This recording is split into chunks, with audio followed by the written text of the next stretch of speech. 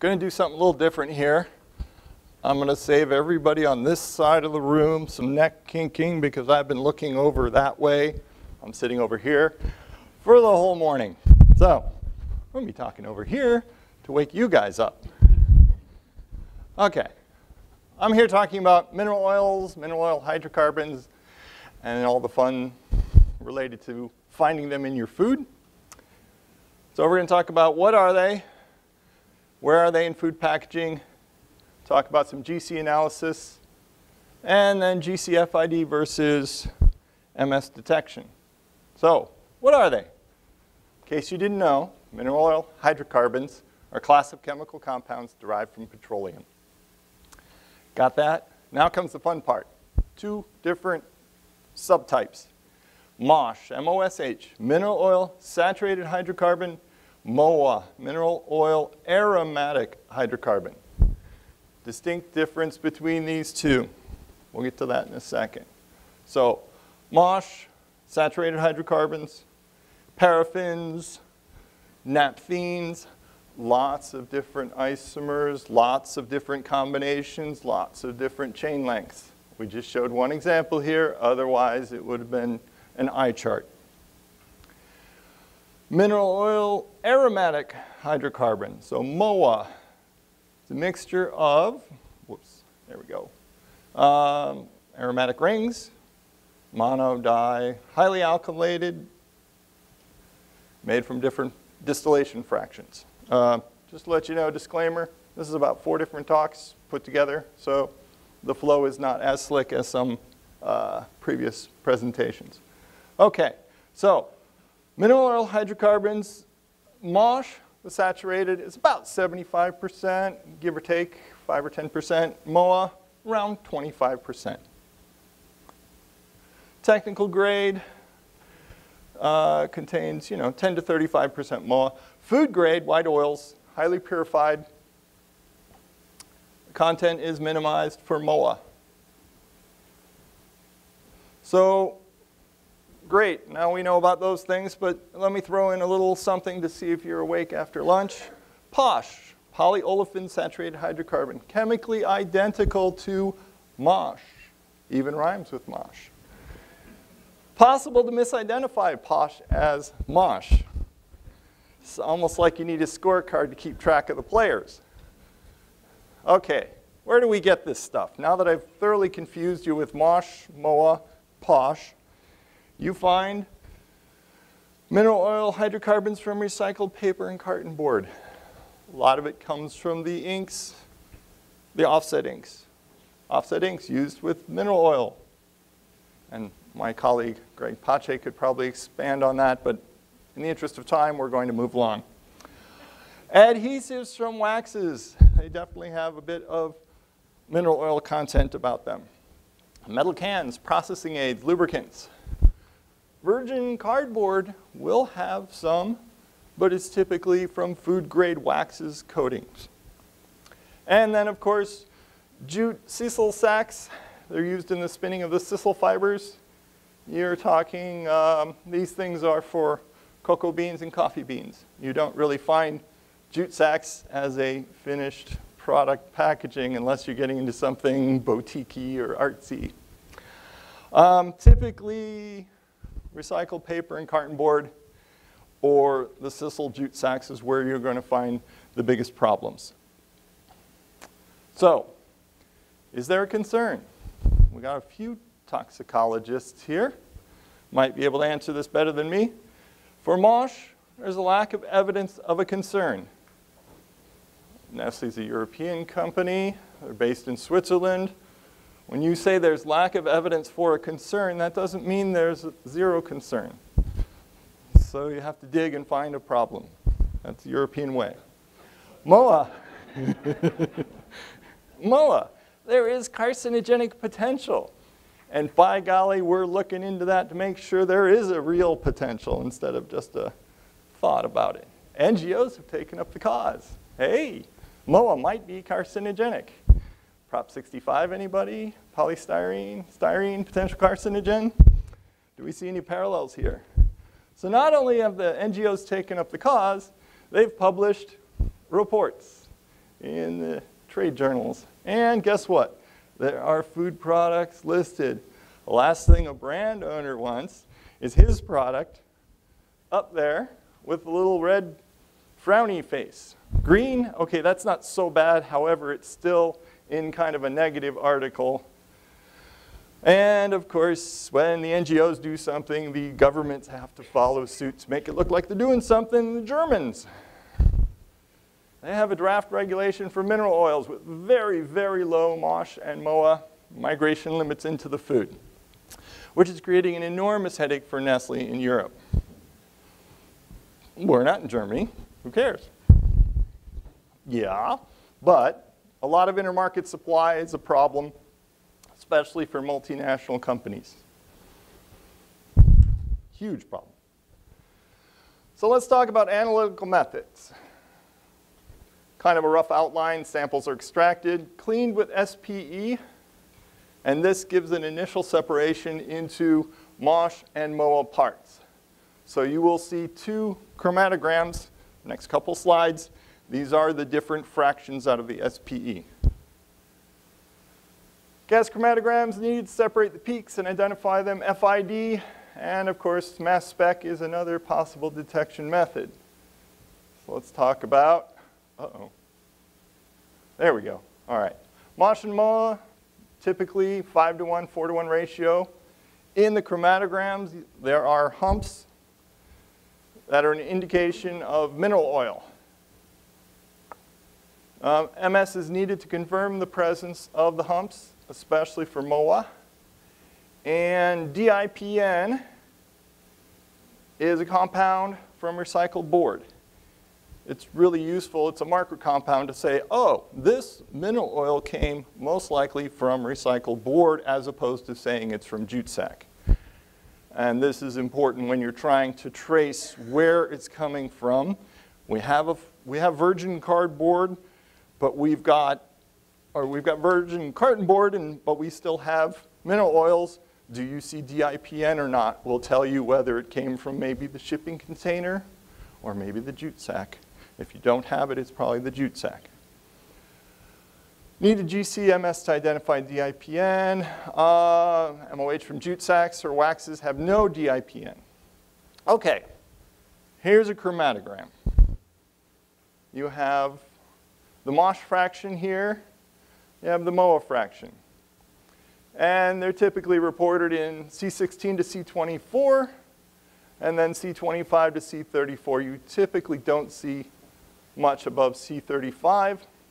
If you were talking about contamination in the C16 to C24, this can be done in the gaseous phase. You do not need intimate contact with the product.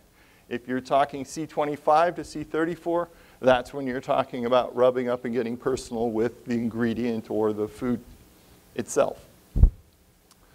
So here you have contaminated chocolate MOSH fraction.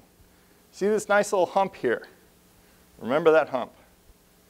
When you go into the ion extract, you will also see the humps, which is a key indication that you're not dealing with something non-mineral oil. This is the MOAH fraction of the same contaminant. Once again, you have these nice little humps. Again, you do see some humping here. It's a way to confirm when you see MOAH and MOSH, you're assured you have mineral oil. When you have something like this, as just chocolate, you have a field of peaks, and you say, well, you know, that's kind of a hump. What's it look like when we extract the ions? Well, the black is the TIC, the hump goes away. So you say, it's possibly posh. Certainly not mineral oil. Okay, look at the MOAH. Once again, we have something that, you know, could be a hump. But it looks pretty flat when you do the extract. So when you have no repeatable humps, you don't have any MOAH. Now let's stir up the pot a little bit. EFSA in 2012 said, hey, GCFID method works. And like all good friends and colleagues in the different regulatory areas, Germany, Switzerland, several EU commercial labs all grabbed the FID, said, hey, great, let's go. So now you've got all these people running around with FIDs saying, here you have it. However, you will get false positives for mineral oil. And the NGOs will say, you have mineral oils. And you grab the sample and you run it on a MS detector and you say, no, we don't. You really need very experienced analysts if you're using FID. And even then, it's not a true confirmation. The other interesting thing is, GCMS with ion extraction, you have a lower LOD versus the FID. So there were some collaborative tests done over in Europe. And they found, OK, using FID, you can find MOSH, you can find MOAH in the various fractions. Something that's, you know, a lower cut, doesn't have any of the higher stuff detected. Great. Let's do some recycled board, or board. Maybe they didn't tell them it was not recycled. And you have, OK, some moderate amounts of mineral oils. But one of these is actually virgin, and you don't have any MOAH when you check with the GCMS. Oh, bummer. So this might be from some sort of waxes.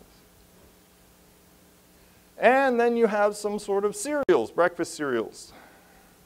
You say, OK, well, we've got very little here, and we confirm we have none. Here's a little bit, but GCMS says we don't really have any.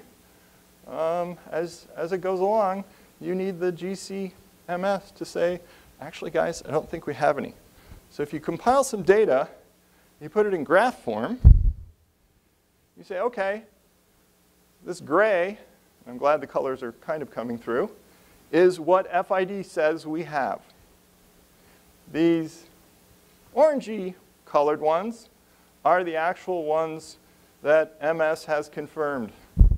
You say, look at this. Look at all of those that they say, oh, we have mineral oils, but we really don't by MS. Most of these are nothing. And this is the limit proposed by the German authorities, and you've got approximately 1 milligram per kilogram noise level, yet people are reporting even these levels. So now let's go to MOAH. It gets even stickier. Here's your noise limit, and you've got people reporting levels. But down here, this is the limit proposed by the Germans. It's actually in the noise. FID looks clean. Why not? Because of all the false positives here. That's why not. You've got these 1, 2, 3, 4, 5 out of the set of 27 that are actually MOAH. I hope I'm on time. False positives for MOSH fraction can be from POSH or food grade MOAH, or excuse me, mineral oil, as in no MOAH. So when you only find POSH or MOSH with no MOAH, it's food grade. Everybody catching all those summaries? Okay. False positive for MOAH, the aromatic, can be from ink varnish. There's some aromatic compounds used in the outer clear coating layer. I won't name names, but they kind of look like styrene. And of course, rosins from paperboard can also give a false positive for the aromatic mineral oil. Nestlé laboratories have used only GCMS. There is a publication that's been submitted to make a case for MOAH with MS detection, but it's swimming upstream. You've got the Swiss authorities, you've got the German authorities, and several commercial laboratories all saying FID works great. And as has been talked about before, there's no official method for these. It'd be great if AOAC decided out of the goodness of its heart it really wanted to clear up this matter before it comes to the US. And suddenly the NGOs are beating the drums and we have BPA all over again except for false positives instead of it's really bad for you. So, in conclusion, special thanks to the Analytical team at Nestlé Research Center in Lausanne, Switzerland, especially Mr. Jesus Varela, who did most of these chromatograms. And source material for the presentation was from Mr. Lionel Spack, Nestlé Quality Assurance Center in Orb, and Petra Schmanke from Nestlé Germany. Thank you very much for your attention, and I'm open for any questions. How are you doing on time?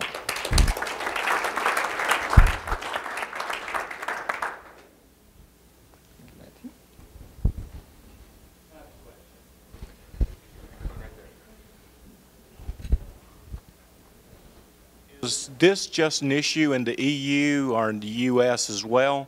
The reason I'm asking is that in the US you can buy mineral oils at basically any pharmacy.